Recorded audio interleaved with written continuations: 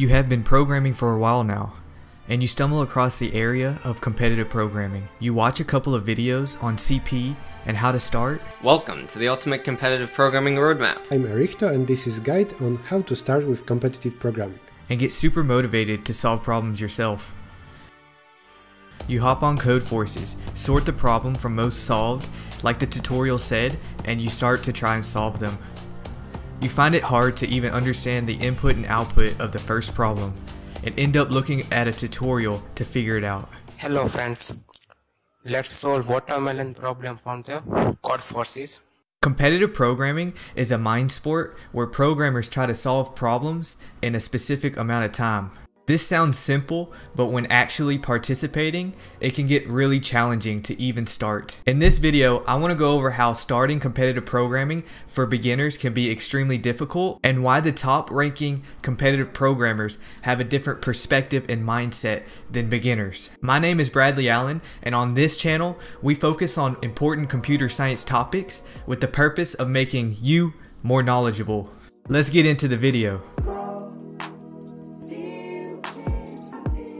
When getting into competitive programming, it can be very difficult for a beginner to jump the hurdle of never participating in a contest to solving multiple problems all in a short amount of time. The mindset behind competitive programmers is very different than a regular programmer who just creates programs and software. Competitive programmers focus all of their mental capacity on the purpose of solving a programming question or math question or algorithm and data structure questions fast, simple, and quick. They do not care about the most effective way to set up code or the development cycle or the software. They just want to get that problem solved right then and there, quickly and fast.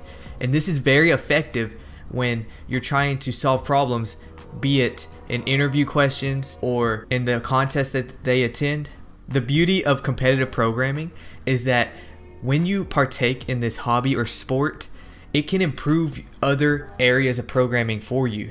For example, if you're very good at solving greedy algorithms or greedy problems and data structures and algorithm problems, this can transfer to interview problems and help you land a job at one of these software companies because you can solve the questions very fast and effectively.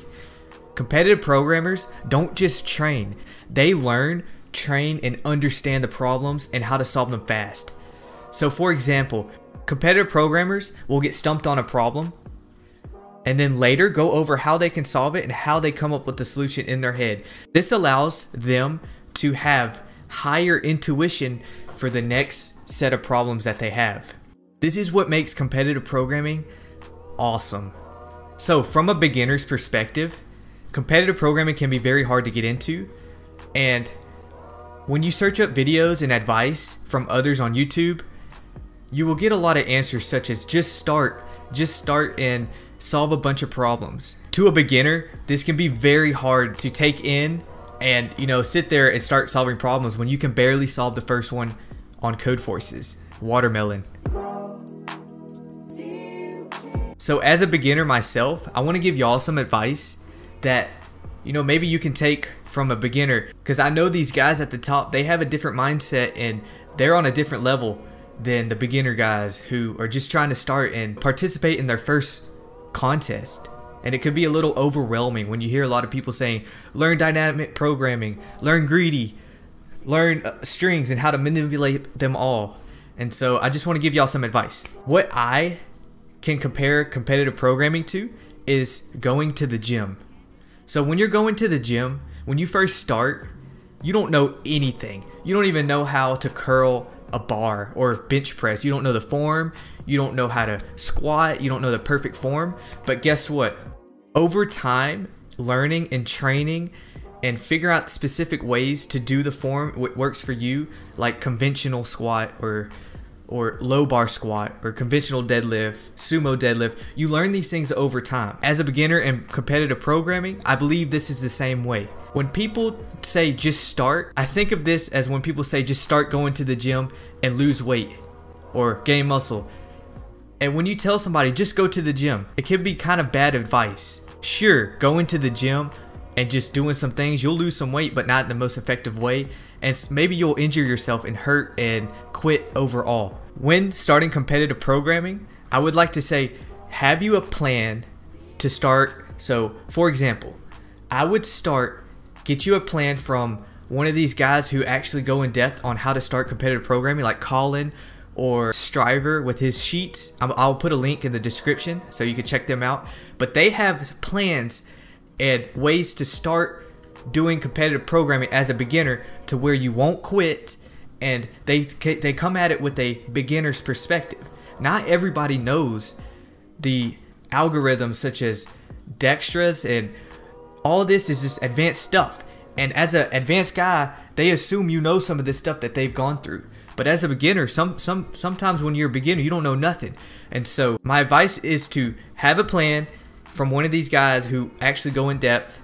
And second advice that I have is consistency, guys. Consistency. Okay, go solve a problem once a day, no matter what. Okay, if you're getting up in the morning, solve that problem. Or if you don't have time, right before you go to bed, solve a problem. It gets you into the mental mood, or it gets you used to solving problems. The hardest thing about competitive programming is sitting down, reading that problem, and thinking of a solution and implementing it. That is basically it.